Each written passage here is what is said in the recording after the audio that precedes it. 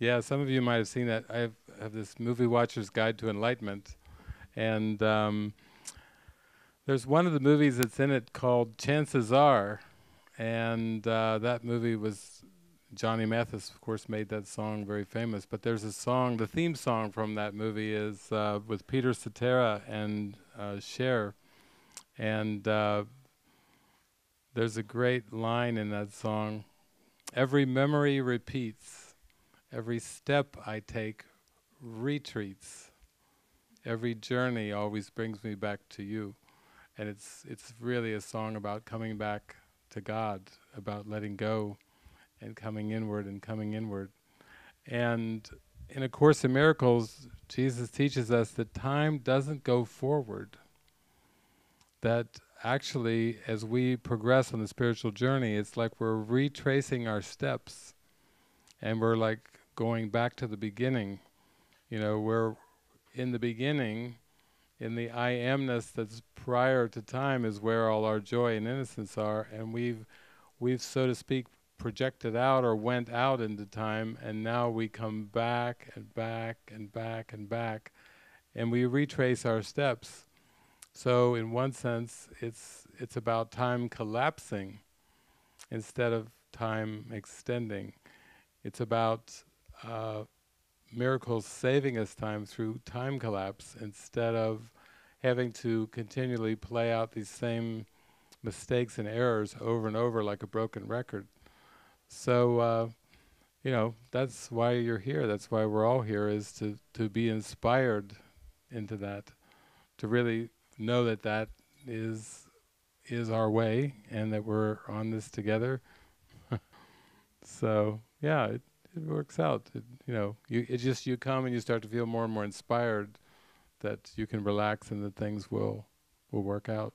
I always felt, especially when I was in high school and in my 20s, that I would just have these deep sharings with a friend or with some friends, like heart-to-heart talks. And it was my most enjoyable experience, was having heart-to-heart talks, and I always thought it would be nice to just do that for a living. I guess Oprah did, so you know, and you see how helpful, you know, that it's something that we wouldn't even consider. And I do remember saying that to Spirit one time, saying I would love to make a living at that, and the Spirit said, "Okay, you will have your living in that." And so, just to start to open the mind to those kind of things is quite a step, because it's a step from the traditional patterns. One of the major teachings of A Course in Miracles is that all illness is mental illness. And, you know, when you start working with the Course and you start giving yourself over to it, that's one of those things that seems to be a big, big stretch. And the only way that we can actually come into an experiential understanding and awareness that all illness is mental illness is coming into a full-blown experience that everything is mind. Everything is mind. Or you could say everything is consciousness if you want to talk about it that way. And with A Course in Miracles, basically the way into that experience is through a shift of mind, and literally through a progression of, we'll say, experiences that have to do with our identity. So a lot of us, you know, we're born, raised, we have all these ambitions of what we're going to be when we grow up, whether it's a dancer or an architect or, you know, a writer or all these different professions.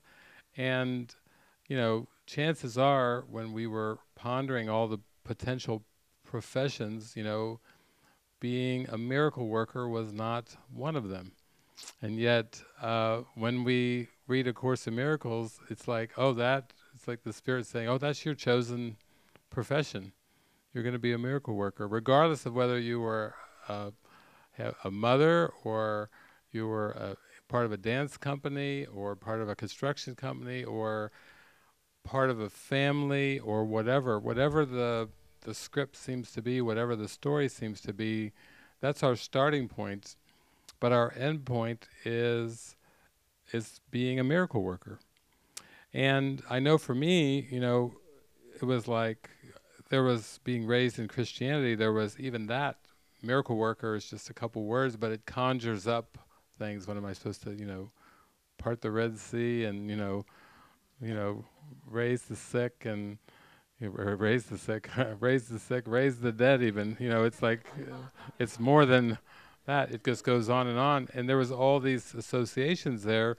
And then the more I got into the practice, I started to have a lot of phenomenal things that were very out of pattern things happening around mystical experiences I was having and people around me and so forth. And it did start to seem more like a tale. It just had less of a concrete reality to it. And I would find myself going, nobody's going to believe this. I couldn't hardly believe it. And then but here it's happening, and it's happening again. So it's a convincing job. The Spirit has to convince us.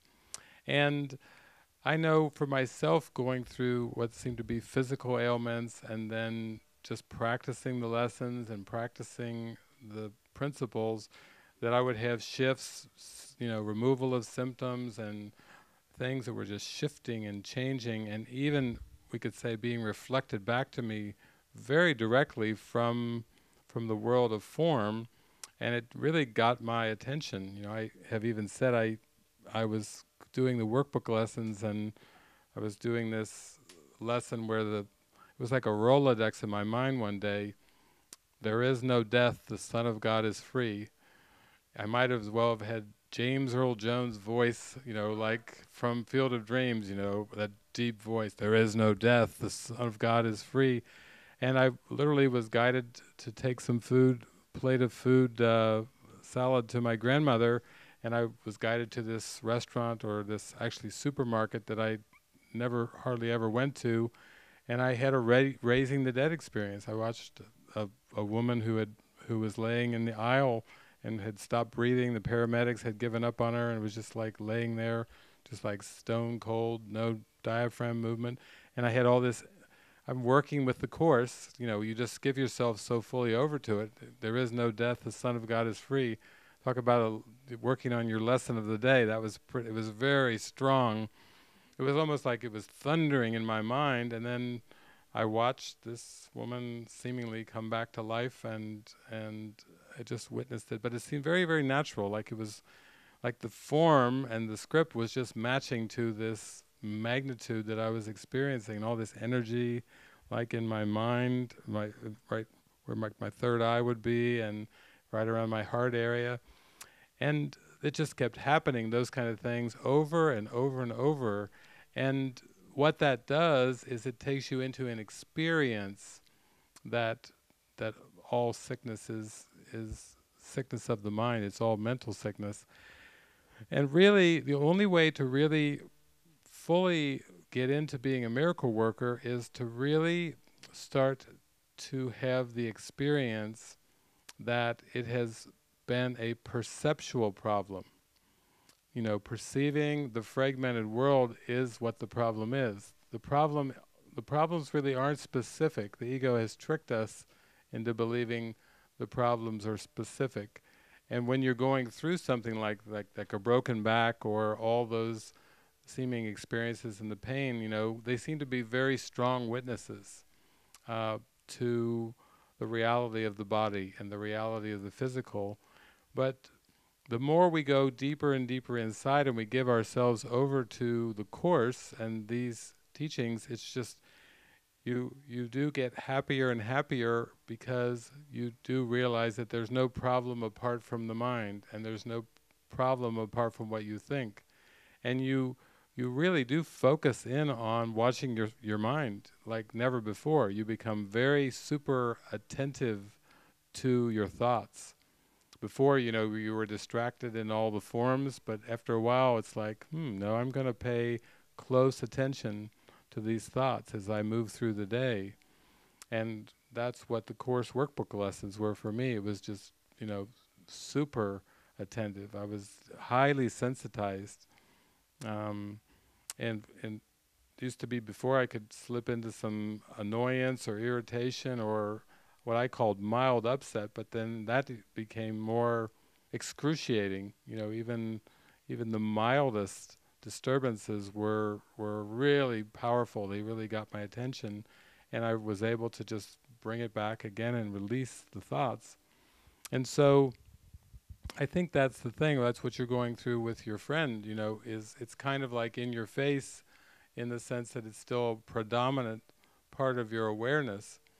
And then the workbook lessons just give you, it's like a gentle reorientation of the mind every day and during different aspects of the day, to keep coming back, keep coming back, keep coming back, to the point, when you practice it more and more and more, it does seem quite surreal. The world starts to be very, very surreal, and then you're more just in a state of watching.